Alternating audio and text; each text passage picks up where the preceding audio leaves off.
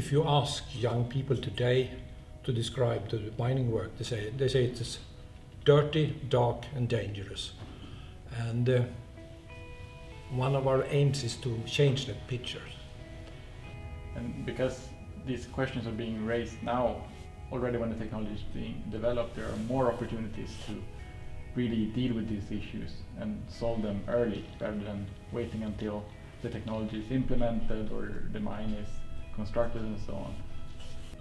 Maybe the future control room of the mining industry won't really look like a control room at all. It will mostly be like an office environment with these big open spaces. You have windows looking out on the surrounding nature or the surrounding society, and you have people in constant interaction. You're not locked to your workplace. Maybe you have an issue at your workstation, so you walk a few meters to your colleague and ask him or her for their advice, or you might go to an expert, and that expert might not even be at the mine site. Maybe you have to call this expert using Skype or some other technology for communication. Yeah, probably.